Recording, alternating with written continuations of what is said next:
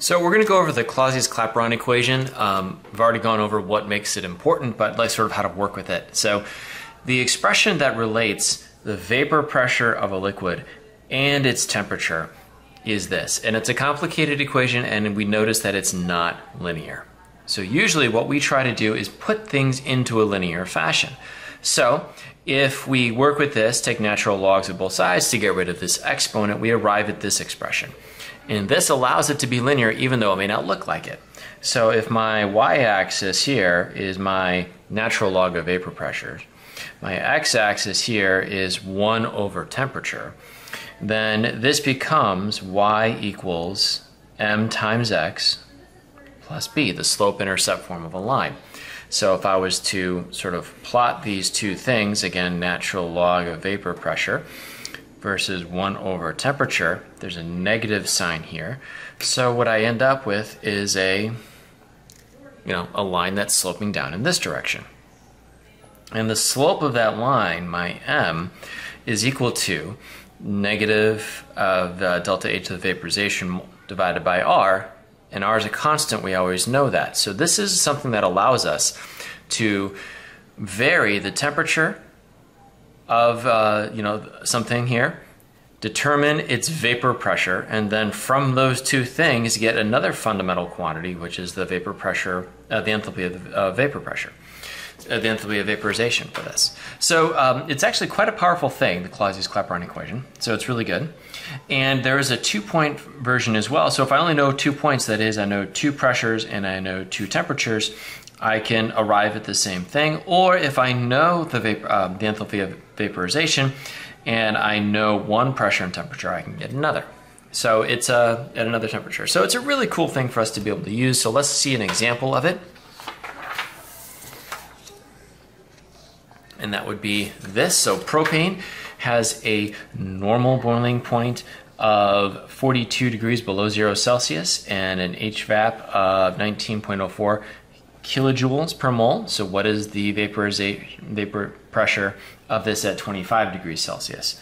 So the equation we're going to use is this, P2 over P1, the 2-point version of this, negative delta H over R, 1 over T2 minus 1 over T1. Okay, so there's our equation, pretty straightforward. The normal boiling point of this, P1, that's 760 to a regular atmospheric pressure. Okay, and the temperature for that is negative 42.0 degrees Celsius. That means at 42 degrees Celsius, the vapor pressure of this liquid is equal to ambient pressure, so this represents boiling temperature. P2 we don't know. That's some number in torr. The temperature we're told this is at is 25 degrees Celsius. So at 25 degrees Celsius, we want to know what the pressure of this is.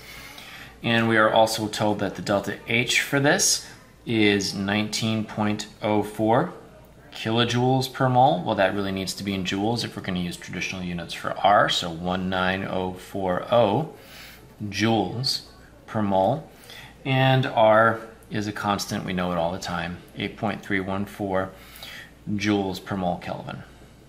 Okay, so we've got all these things here, so really it's just a matter of plugging everything in, and the only thing we don't know, remember, is this.